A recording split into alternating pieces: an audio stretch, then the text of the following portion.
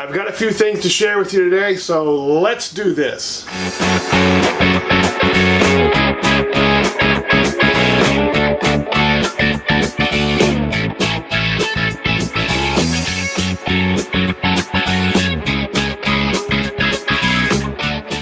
Alright, so the main thing I want to talk to you today about is owning your mistakes. We're all gonna make them. That's right, everyone makes mistakes. Call them failures if you want, because that's really what they are, and to call them anything else, I think, cheapens the ability to learn from it. So mistakes are tiny failures.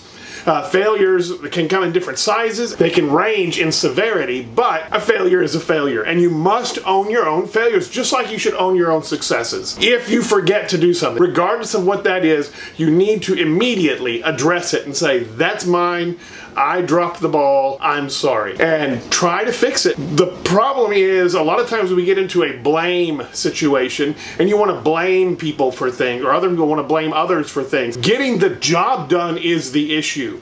That is the bottom line. The bottom line is, let's get this job done to the best of our ability and have it be the best quality work we can possibly turn out. Now, do we have mistakes along the way? We'll need to overcome those, and we'll need to fix that. And by owning those mistakes, when they were the mistakes you've legitimately made, when you own them, A, you gain respect among your peers, even if you've put them at an inconvenience for a moment, because now there's no guessing going on who did what or what. It's just, we know it, we fix it, we move on. If you make a mistake, own that mistake. You may notice we've got a little brighter light going on. You can actually see my face a little better. I'll be working with this some. Got a brand new lighting set. That should add some new feel to our videos as we move through the rest of the year. I enjoy learning with you, I enjoy teaching with you, and together we can take over the world.